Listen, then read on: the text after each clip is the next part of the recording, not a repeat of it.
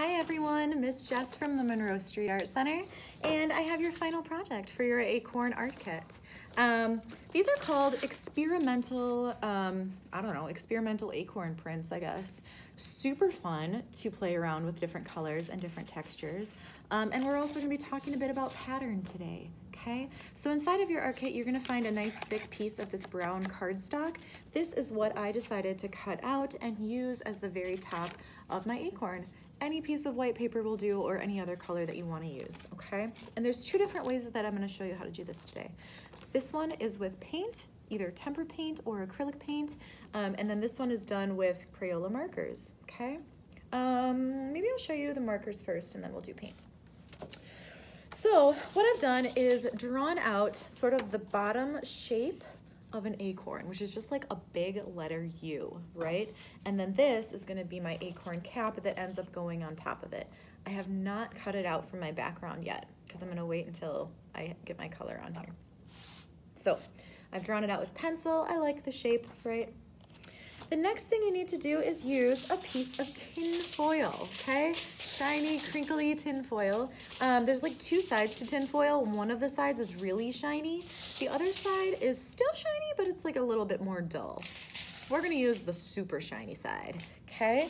So super shiny side is facing me, up towards me. And then I'm gonna pick out some of my favorite colors of Crayola markers. And I think I've got every color of the rainbow here, so I'm just gonna go ahead and use all of them. With this project, you need to have really juicy Crayola markers, and you might even still need to use a little bit of water on a paintbrush for the part of the step later on too. So consider that, consider the space that you're working on if you need to put down a towel or something so it doesn't get wet or damaged, okay? I'm gonna start with my red and I'm just gonna color right on to my aluminum foil. Go all the way to the sides. Let's see, if I'm making a rainbow, I'm gonna do a little bit of each color. So red and then orange, yellow. And the yellow is definitely hard to see right now. Red, orange, yellow, and I'll hold it up in a second. Green, blue. Notice how I'm capping up my markers after each color that I use so that they stay nice and they don't dry out. Last but not least, my purple. Okay, if you're a really quick worker, you might be able to just print this right away. I'm gonna use a little extra water just in case. I really want it to turn out, okay? And all that I mean by that is taking a wet paintbrush, a clean wet paintbrush, so I rinsed mine in my water here. And then with the drippy wetness still on it, I'm just gonna spread it right over the top of my markers just to get that a little bit wet, okay? So it's kind of revamping all of my marker color here. It's getting wet again, it's getting really juicy. It kind of looks like it's gonna drip off the side of my aluminum foil, but that's all good. That's what I'm going for. Okay, now that it's wet, right, all of my colors are sitting on top here, really drippy, drippy. I'm going to take my acorn drawing that I made with pencil, flip it around so that it's facing down, and stick it on top of my tin foil. As soon as it sticks down, I'm gonna rub it with the back of my hand. And the idea is that the marker, right, the pigment from our marker and the wetness from my paintbrush is going to transfer from the tin foil and onto my piece of paper. Again, this is experimental. If it doesn't turn out the first time, don't get too upset about it. You can always try another one, okay? All it takes is a tiny piece of tin foil. Okay, so let's see how it looks. I'm gonna peel it off. Whoa, I did get each color in there. I've got a little bit of a missing space in between, but I'm all right with that. I think it still looks really cool. Now, while this one is kind of drying, I'm gonna show you the second way to do this, which is to use paint. So my marker drawing off to the side, different piece of aluminum foil, a fresh piece of aluminum foil, shiny side up. Okay, and this is where I get to use all of my really fun colors of paint. So whatever colors you have on hand is totally fine. I'm gonna start with yellow, it's my favorite color.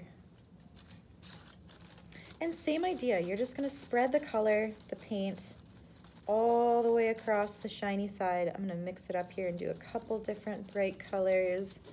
I'm really obsessed with warm colors right now because of the fall season. oranges and pinks and reds. Okay, maybe I'll finish up with some more yellow. Okay, now this wet paint is very wet. I don't need to add any extra water, so I can print right away with this, okay? Gonna grab my second one here that has my little acorn sketch on it, right? Flip it upside down. And the idea is that when I rub it, the paint is going to transfer from the tin foil onto my paper. Okay. Ooh la la, this reminds me of a sunset. Isn't that cool? So fun. Okay, so now that I've got both of them done, I need to cut them out from the background. So back to my marker sketch. Take a big pair of scissors, and I'm just gonna cut out my acorn.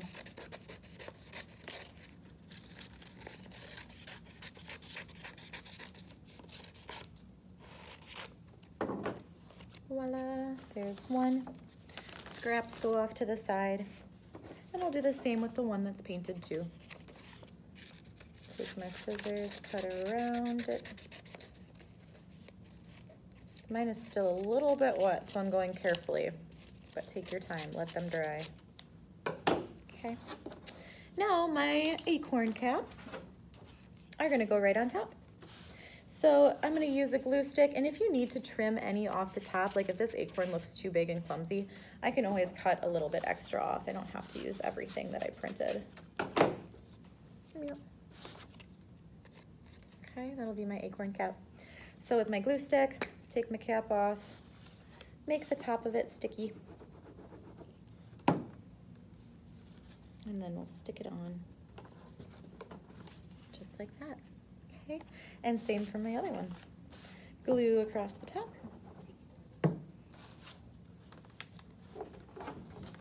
Add my acorn topper. The very last thing, if you want to, is to decorate the very top of your acorn. You could use crayons, colored pencils, markers, up to you. I really love patterns and textures, so I'm kind of thinking about doing a Zentangle on top, which basically means just different kinds of doodles, right, and patterns across.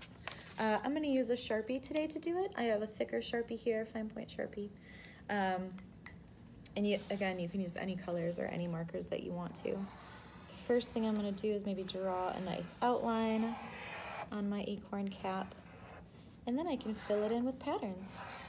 I wanna do some big circles, maybe, some stripes. What else do we know? Squigglies, loop-de-loops. We know zigzags. Okay, we know dots. So lots of different ways that you can decorate to make it look fancy. Okay? So have fun with this. Like I said, if it doesn't turn out the first time, try another one. Maybe try applying more color or maybe more water to your markers so that it actually shows up a little bit. Okay? Have fun. I can't wait to see what you come up with.